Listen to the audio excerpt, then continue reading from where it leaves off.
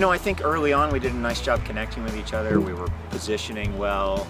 We were taking advantage of opportunities when we were able to make those opportunities. And I think that's something we worked on in practice. So I think that's great.